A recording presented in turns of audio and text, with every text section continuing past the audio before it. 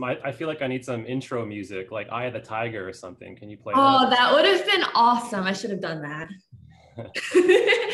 Hey guys, my name is Samantha Williams. I am a realtor and the customer care specialist with Community and Council Realty. Today we have with us the Marco Rossi. This is kind of a big deal. I'm not gonna lie. He has a few names. Marco Multiple Offers Rossi is my favorite. Marco, thank you for being here. Oh, you're welcome, Samantha. Anything I can do to help the children, right? Of course, of course. So, I mean, I know you, you're my bestie, but not everybody knows you. So tell us a little bit about you, how you got in the industry and all that good stuff. Well, I've lived in Atlanta for about on and off for 15 years or so, and I've always been in sales my whole life, my whole professional career. Whether it was like starting off in radio sales and then moving towards like software sales and then leasing apartments and then into residential or real estate. So, that's kind of the groove that I've always been in since I started working, and I've kind of split my time in real estate between about 8 years, 8.5 years of residential leasing and also residential now sales. So that's where I'm currently at. And what other questions do you have for me, Samantha? So, okay, I think that it's also important to note here you are an agent, one of the best agents on our team. You've been doing it a long time and you're highly successful, but you also have pretty recently taken a new role within the team. Can you tell us a little bit about that? Yes, I am currently director of sales for Community and Council, which is basically running our sales department and making sure that all of our team members are serviced and hit their numbers and giving all that good advice that a sales director is supposed to do. Working side by side with our CEO and founder Ryan Graham, who's an amazing person, an amazing agent, an amazing leader. So I'm really learning a lot from him, as well as my past sales management experience at other companies. So it's been a really fun ride so far, and I love everybody on our team. It's just been fantastic. Awesome. Well, I will make sure that Ryan sees that last part so you can get an extra pat on the back in the meeting, but it's all true. Ryan is great and you're great within the role. And I think that it was super exciting when I found out you were going to be taking over that position, because you have been number one on our team for a couple years. You've been really a great source of information, knowledge, and motivation for agents. So knowing that you're going to be an active participant and helping everybody meet their goals, you're perfect for it. Oh, well, thank you. That's very nice of you. I try to do my best. You are awesome. Yeah. Well, so I mean, I guess you're the best person to ask. The market's a little crazy right now. It's something that nobody has ever seen. What is your opinion on the current market and how do you feel about it? Well, the current market is, if anybody's out there trying to buy or sell right now, they probably have the answers already. But, for an agent out there that's doing this day in and day out, the market definitely has changed over the last 12 months. I mean, dramatically over the last 12 months. So we're talking, since 2012, I think if you bought a house back then, you're doing quite well if you still own that house today. I mean, the market values nationally, just not here in Metro Atlanta, but they've been going up, quite a bit. And over the last full year here in Atlanta, our median sales values have upped 35%. I mean, that's crazy to think of. So what's happening right now is that there's a huge demand, a very, very low inventory of supply, and interest rates are still historically low. You've got COVID ending, or the pandemic, people getting out there again. They have liquidity. They want to spend their money. You have investors competing with single family homeowners. It is, on the buying side, it is actually kind of hard. I won't lie. We definitely are experiencing multiple offers with a lot of our buyers, my buyers right now.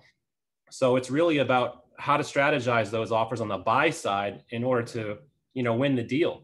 And I feel like I've gotten good experience with that over the past, 5 years here. And On the selling side, if you're listing your property, it is a dream come true almost. I mean, you really don't have to worry too much. You're probably going to sell that house within a week or less if it's staged properly, if it's priced correctly, if the condition is good.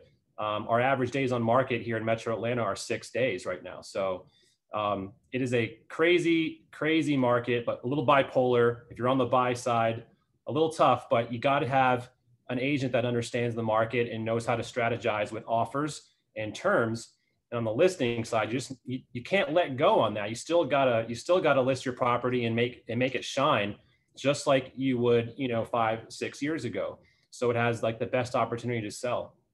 Yeah, of course. So recently, just in the past, I think week, you've had some success with buyer clients. You've gotten 2 or 3 things under contract in the last 7 days or so. So clearly you're having some success. What do you think kind of sets you apart and lets you win in those situations?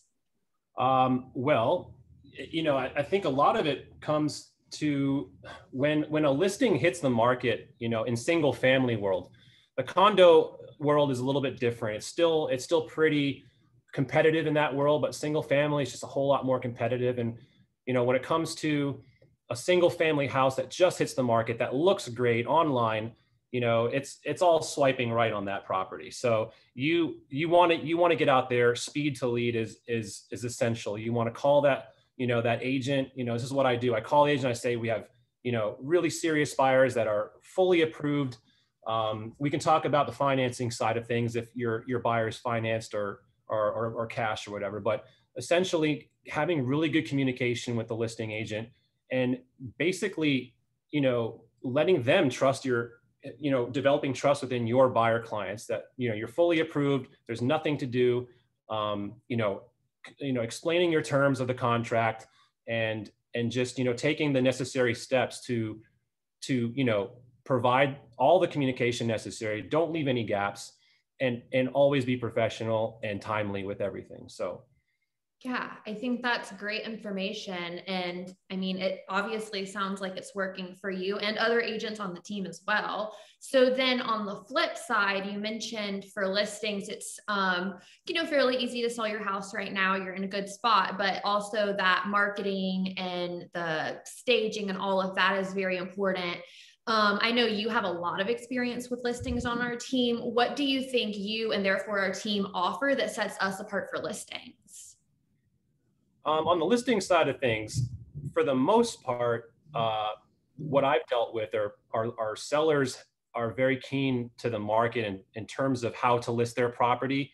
People have been on HGTV and watching those shows. And I mean, everybody's, perusing Zillow and Realtor.com for the last 10 years. They kind of understand what it takes to sell a home, visually with great staging. But I will say, if you're a seller and you have to move all your stuff out and you need that extra oomph, into that listing to make it shine. We provide services like staging services to help, get all the furniture in there, make the photography fantastic. Our marketing strategies are top notch, and it's a science. It's really not just, hey, I want to sell my house, put a sign in the yard, and do all of that. It's really methodical. We have a campaign, so to speak, to list properties from a coming soon all the way, to the close. So, and that's a multi-step process that, I really love, explaining to potential sellers out there so they can really truly understand what all goes into listing a property. There's just a lot of details and a lot of glue to that puzzle to keep it together.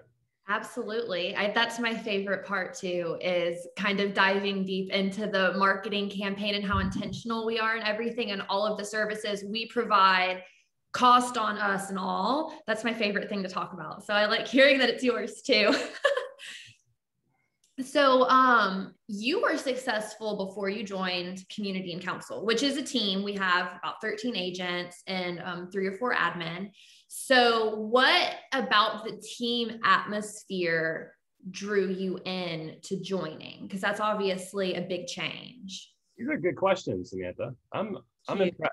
Thank you. Now you really know. They're kind of hard. Okay, so So the question was, I was successful prior and what drew me into CNC? Was that it? Right. Like, what about the team specifically? This team caught your eye? Okay, so it all started, yes, I was an individual agent for a few years before I joined Community and Council. It all started out of randomness. Ryan Graham, our CEO and founder, I was on the buy side of his mother's house, in the house that he grew up in Peachtree City here, about 30 minutes south of Atlanta. And it just so happened that Ryan and I worked very, very well together on that transaction. And I always look every agent up online just to see what they're doing. And I was very impressed with Ryan. So I made it a point to ask him a couple of questions at the closing table when we were closing on his mom's house. And he reached out back to me a couple months after that. And he was like, I was very impressed with the way you handled the transaction and worked and everything like that. And I'd love to bring you in as an agent on our team because I'm starting this new thing. Well, I kind of put that on the back burner for a little while. And then after, a couple of different lunches and phone calls and emails, I found a purpose of joining a team. And Ryan's vision and the team's sort of mission statement, if you will, is just all about servicing clients as well as your community. And for me, it was kind of like, when you get into real estate, it's almost like you're like proud of yourself. You're like, okay, I did it. I got my license. I'm in it. It's like you go to college, you did that thing in high school, you get into college, and then you're just sitting there and you just kind of like, you maybe want to find a purpose or a group to belong to. So you hit a fraternity or sorority up or something like that. For me, it was more like, I need to find purpose in real estate. And I think Community and Council really provides that for me now. I mean, just the community efforts, the team atmosphere, now the position of director of sales and helping everybody on the team succeed, that has been more fulfilling to me than just being an individual agent doing my own thing. So I had to get to this step today, or this stage today, to understand that. But a few years ago, it didn't make sense to me then, but it totally makes sense to me now. And it's been very fulfilling.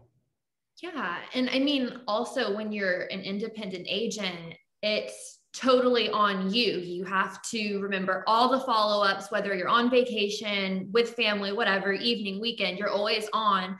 But on a team, you have a really good backup. You have our director of operations, Scott. You have our director of branding, Michelle. You have our team leader, Ryan. You have me. So, so it's like you have a great support system.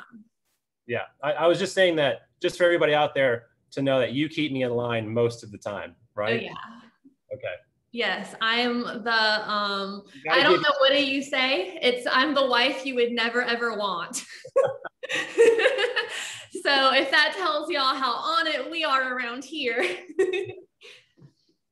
So I think that's awesome. And I really think it's great how impactful the community atmosphere and the relationship based like efforts that we put out, how much they've impacted you. That makes me happy. I know that would make Ryan really happy.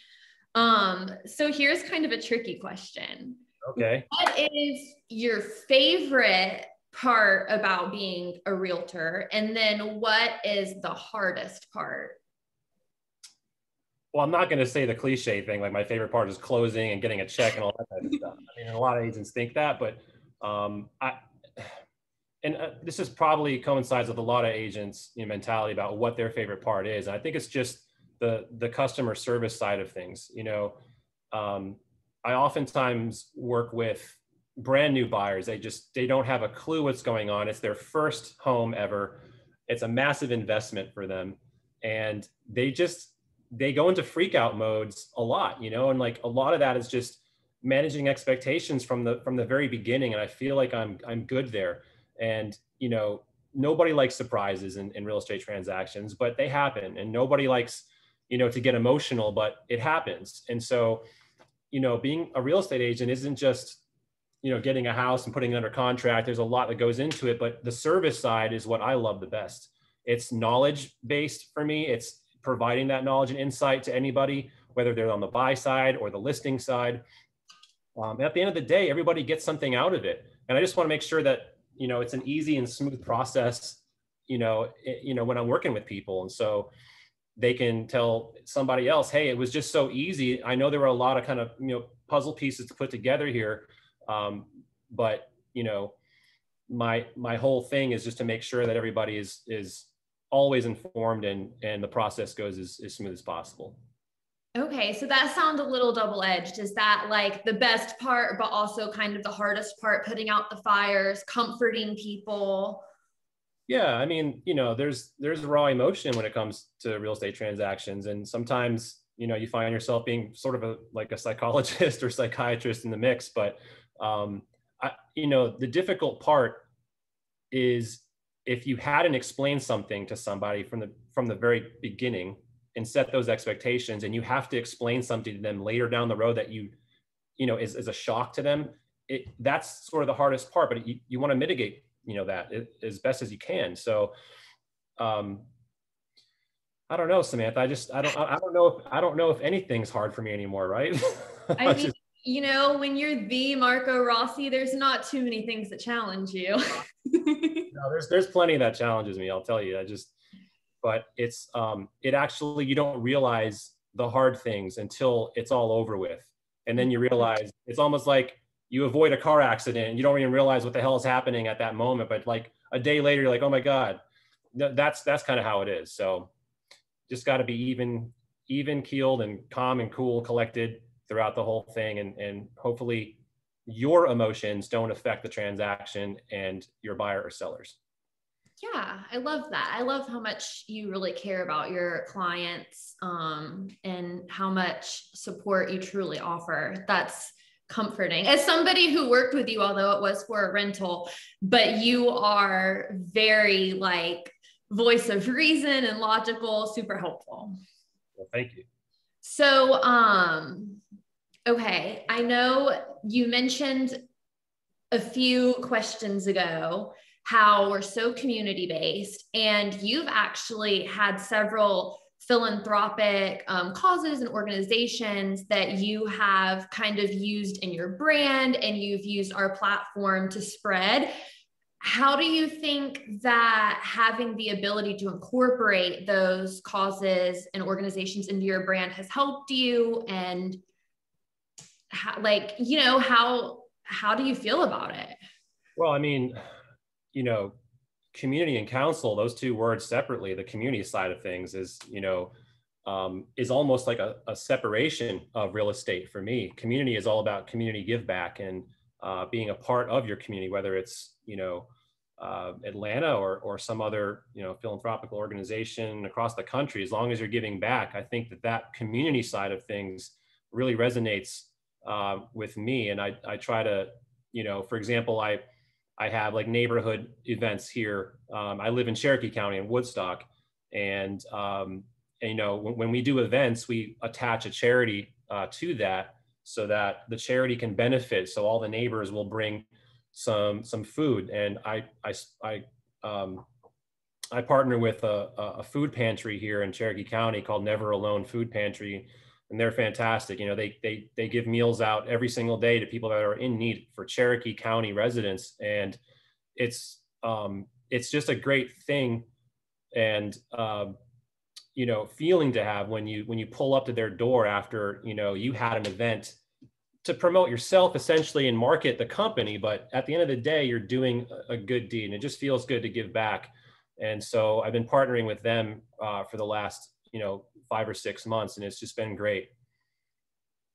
Yeah, that's awesome. And for anybody that is curious about the cause, we have agent profiles on our website, and that cause, along with some others that you've worked with over the course of your time at Community and Council, are all on your agent page. There's info provided, and your like why kind of goes into more detail. So that's a great resource for anybody as well, if they are curious to know more.